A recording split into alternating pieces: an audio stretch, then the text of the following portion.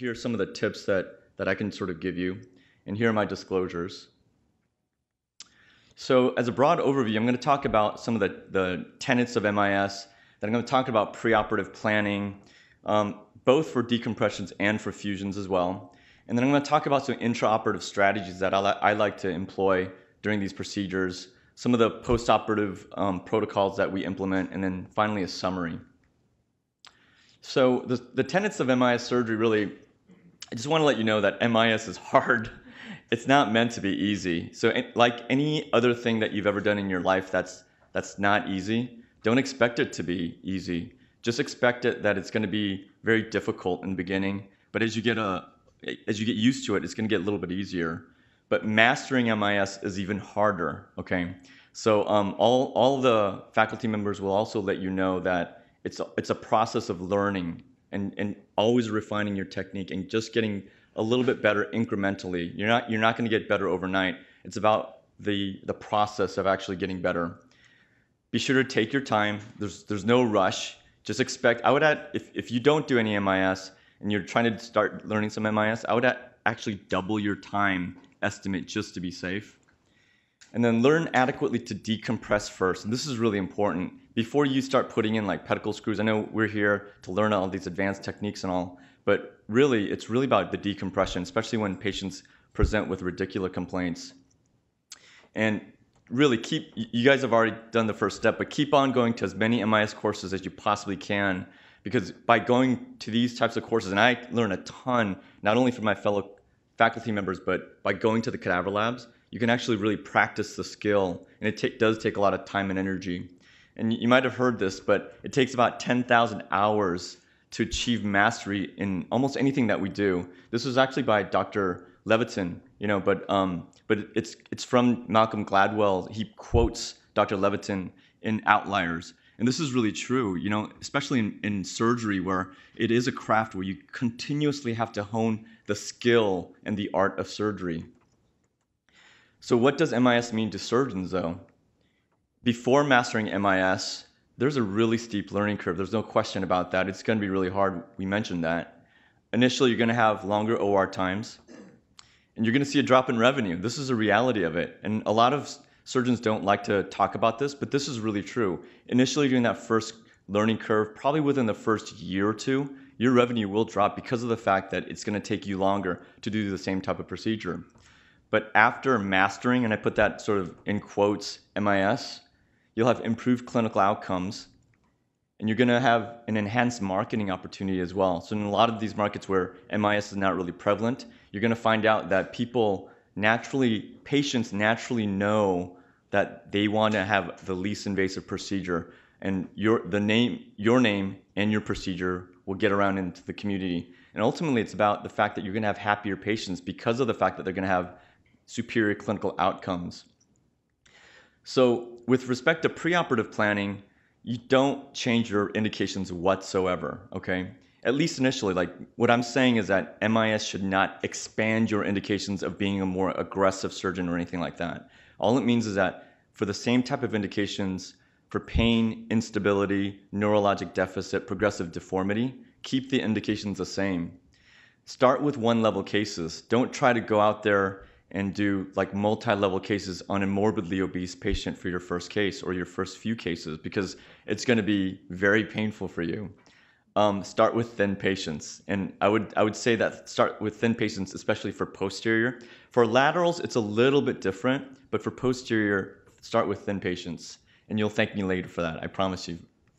And then really, when you start doing MIS, it also helps you to become, or it forces you to become a much more astute clinician, because of the fact that before, if you exposed everything, you could just do a laminectomy and you could just treat everything, central stenosis, lateral recess stenosis, not really foraminal stenosis. But as an MIS surgeon, it forces you to pinpoint where that pathologic lesion is, and it forces you to be able to go straight down into where that compressive lesion is. And again, plan to double your OR time. This is just a natural thing that is going to happen.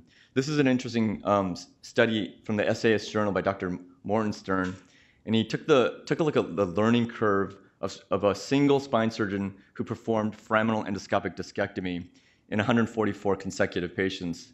And the interesting thing about this study is that there was a definite learning curve in this. As you can see here, just for this procedure, one procedure, this foraminal endoscopic discectomy, it took him 72 cases, or about 50% of his procedures, of his series, before he got good or excellent results. Before, it was below good or excellent.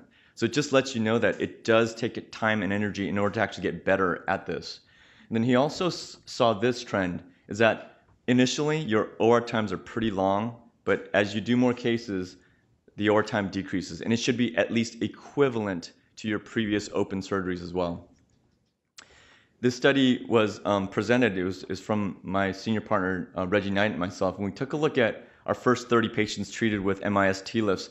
We found a similar trend in that the first 15 cases, the blood loss was relatively higher, but as we got better at it, it dropped down, and we've seen that trend over time as well. It will plateau at some point. And with respect to the times, it was really long. It was hard at the very beginning, and then it goes back to sort of normal of what your time for open surgeries are. And I would advocate that if you become better at MIS, sometimes it can actually be faster than your open times as well. So let's talk about some intraoperative strategies. So what are the core skill sets required for MIS? MIS decompression is the number one thing that you really should learn. MIS fusion should be the second thing that you should learn. And then MIS instrumentation is the last thing that you should learn. And again, with respect to instrumentation, you should start with one level, then 2 levels, and then so forth. Don't try to do like a complex deformity right away. So with respect to MIS decompression, let me just sort of talk about one of my patients. She's a 46-year-old pharmacist, so she's pretty well educated, and she said right off the bat, I do not want a fusion. That's what she said right off the bat. And then she presented with 6 months of progressively worsening left-sided leg pain. She had 90% left leg pain and only 10% low back pain. She'd failed all the conservative measures, and this is what her pain diagram looked like, you know? So clearly she has nothing marked in her low back. Everything is in her left buttock, and then left posterior thigh, left calf, in a very classic presentation, dermatomal distribution. So this is what her x-rays look like. She has a grade 1 degenerative spondylolisthesis. And then on flexion extension, it moves a little bit, not much, so it's relatively stable, spondy.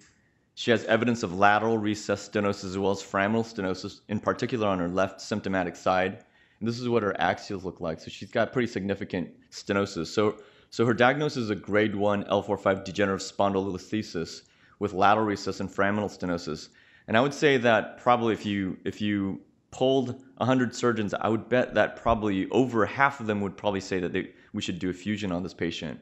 And I don't think that's a bad option, but for this particular patient, we elected to actually go with a simple decompression. And the way I like to do these things is a tube-based decompression. These tubes, by the way, were invented by that man back there, Dr. Foley. He actually invented this system so that it allows us to do what we're doing right now. So you intraoperative target the lamina there, and then you place your tube down specifically where that is. And this is now pointing right at the lateral recess. And this is what it looks like sort of on a sawbone. And if you take a look at what it looks on this oblique view, this is what it would look like. So this is what we call the tube down view. And then this is what it looks like on a sawbone. And then this is kind of the surgeon's view, because we're looking at it from the side. But with high-powered microscope, we can actually get really good detail of what we're looking at. So the first thing that you'll see is just a really fine layer of muscle. And the less muscle that you damage on your approach down there, the better it is for the paraspinal musculature. So when you sort of debride some of the muscle, you start seeing the lamina and some landmarks here. Then you take a burr and you burr that down, you keratin that down, and you end up with something that's starting to look like epidural fat. And so that's the L5 nerve root. So you're convinced that the L5 traversing nerve root is no longer under pressure within the lateral recess. So let's talk a little bit about MIS instrumentation.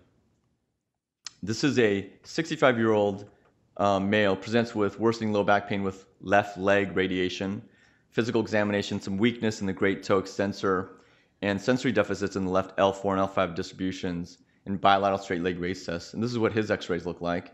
And you can see over here, he's got a grade 1 isthmic spondylolisthesis. And it doesn't move that much. It moves about 2 or 3 millimeters at most, but this is more unstable. And this guy actually has more back pain than the previous patient with kind of, some stenosis in the lateral recess, not a lot of central stenosis. There's evidence of bilateral lateral recess stenosis. And so the diagnosis here is a grade 2 L4-5 isthmic spondylolisthesis. And in this patient, I elected to do a fusion, a T-lift procedure. And Dr. Kwan's going to talk about the T-lift procedure a little bit later on. So I'm just going to go through some of these operative steps very quickly. 4-poster Jackson frame, scope, C-arm. You got to make sure that it's positioned. Typically, I like to have the microscope on my side, C-arm on the opposite side. You want to always make sure that the end plates are parallel, both on the AP and lateral views. And this is what the oblique views look like. This is also very helpful if you want to confirm where your jam sheeting needle, as well as the guide wires, are located. But you also want to make sure that the end plates are parallel in this oblique view as well. So you make a stab incision with a jam sheeting needle down there. You can actually use the laser that's actually on the C-arm to sort of guide where that direction of that jam sheeting may be going.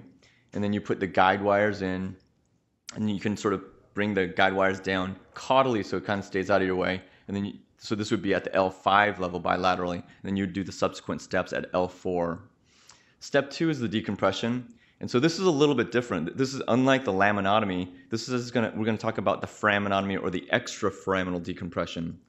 And so this is a little bit different in the sense that how I position it down the tube view. You should take a look at this, which is the facet joint line, and then this, which is the parallel to the end plate or the disc space line. That's kind of the target that you want to take a look at. And you really want to make sure that the tube is parallel to the disc base itself, because that's where you're going to do the majority of the work and the majority of the decompression. So this is what your tube down view should look. And underneath, this is on a sawbone what it should look like as well. Just that tip of that SAP. And in many of these patients with foraminal stenosis, it's that tip of the SAP that impinges into the foramen and into the exiting nerve root. And oftentimes when I do extraforaminal decompressions, I'll take that tip right off because that's the offending structure, anatomic structure that affects that foraminal stenosis. So this is kind of the surgeon's view of what it looks like. So in real life, though, this is what it looks like. You get down there and you see a very thin muscle. That's actually the multifidus. And unfortunately, you do have to kind of go through some of the multifidus. And when you start getting into this view, you can see something that looks a little bit more familiar. You have the L4 inferior articular process as well as the L5 superior articular process. You burr that down, just the tip of the SAP, and then you end up with this. And then I like to use like a curved foraminal Kerstented to perform my foraminotomies. And you can see that this is the exiting L4 nerve root right there. And then for a T-lift, and I probably wouldn't go too much beyond that for just a simple decompression, but for a T-lift, you want to extend that medially, especially if they have lateral recess and foraminal stenosis, or lateral recess and central stenosis on this ipsilateral side. So this is a superior articular facet now in that it represents the roof of the lateral recess.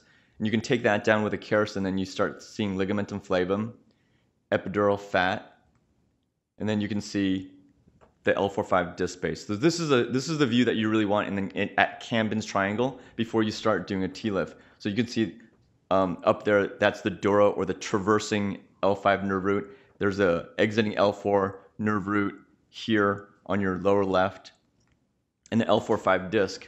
So for the fusion, you essentially make an annulotomy. And I love using this technique, especially in disc spaces. As you saw that one, it was completely collapsed, right? I love putting kind of this osteotome right into the disc space.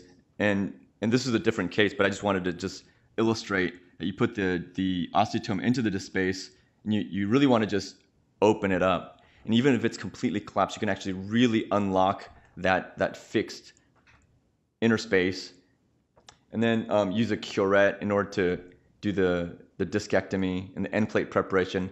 And whatever bone that you like to use or whatever biologic you like to use, you can shove it down with a funnel. And you can see that this is the T-lift cage. You place that. I like to place an oblique cage sort of anteriorly and then pack it with bone, both in front and behind. And that's what the cage looks like once it's actually seated. And finally, facet fusion is another technique that you can use. And I think that this actually is a good technique to supplement your anterior column fusion. Here's the superior facet, inferior facet. You want to burr that down, create a trough, and really decorticate the dorsal elements and place bone in there. And finally, the pedicle screw instrumentation. With the guide wires that you've already placed, you put in the screws, insert the rod, and with certain reduction maneuvers and types of instruments that they now have for MIS surgery, you can turn this, remember the previous grade 2 spondylolisthesis, and this is that case specifically, into something that looks relatively anatomic. So you really restore the sagittal balance, you restore the intervertebral disc space height, you restore the foraminal height by utilizing this technique. And you can directly visualize the rod passing through the pedicle screw itself. So this is another useful technique. A lot of people say, well, what can you do with hardware that's already in there? You can actually take out hardware as long as there isn't any bone overlying the instrumentation. So essentially what you do is you want to put it right along the axis of the disc. And again, you can use that laser from that C-arm. And then so you know where to make the incision, put a guide wire right on that screw, dilate over that screw, and then you could put the metrics tube right over the screw itself. And then you can actually see the screw then. So then all you really need to do is go in there and use the set screwdriver and then take the rod out. And this is a picture of the screw itself, and you just take out the screw through that tube. And then this is an example of that pilot hole that was there from the screw itself. And so all you do is put like a blunt guide wire into that pilot hole. Finally, just talking about L5S1 considerations, because L5S1 is a little bit different. And these are some tips and tricks that I would recommend. L5S1, if you actually make it parallel, at every single level, I like to put the screws parallel to the superior end plate at every single level, regardless of whether it's spondylolisthesis, and especially for deformity. And I'll talk about that in my deformity talk later on. But if you do that technique at L5S1, the difficulty is oftentimes those guide wires can cross, sometimes even before it gets up to the skin, which can be problematic, right? So what I like to do instead is I like to actually use a little bit more of a caudal to cranial approach. So on the patient's right side, it would be at 5 o'clock. On the patient's left pedicle in the sacrum, it would be at the patient's 7 o'clock with respect to the starting point. And then you want to aim it toward the center of the sacral promontory. And when you do that, then you have parallel screws, and that'll also help you, especially with like the reduction, especially if you have like an L5S1 spondylolisthesis. Having this parallel trajectory will allow you to get that reduction. And so this is what the screws look like when you use this technique. And I'll talk about a bicortical technique when I talk about the deformity talk. So the post-op protocol for me, this is just my personal, what I tell my patients, that I mobilize them immediately, even for the long scoliosis cases. Before it was like the patients you keep them bedbound for about a week or so, right? This is a long time ago. But now I get them up right away. I do put them into a soft LSO brace, not a TLSO or a clamshell brace or anything like that. Put them into LSO that they can just strap on with a Velcro and they can cinch it tight. I allow them to do low impact aerobic activities at 4 to 6 weeks. Before then they could do all the walking that they want to do. And then at 3 months, I allow them to do higher impact aerobic activities like running, jumping, and sports. And then at between 6 to 12 months, if it looks like they're healing appropriately, and if their CT scan shows that there's adequate fusion, I let them go back to doing whatever they want to do without any restriction whatsoever. So to end it, you just have to do it. That's it, you know? There's no ifs, ands, or buts around it. Like, if you know, like before, I remember like maybe even 4 or 5 years ago, we'd give these talks and we really weren't sure about the results. Like, we knew anecdotally, but the evidence is coming out. I gave a talk on Wednesday about the evidence of MIS, what's out there right now. It's clear now with respect to infection, EBL or blood loss, with respect to postoperative pain, earlier return to function. It's definitive now. We all know that. Like, you can't deny that MIS is not superior, because it is superior to open surgery. So in knowing that, we really have to dedicate ourselves to doing the right thing and to do the hard thing. Thank you very much.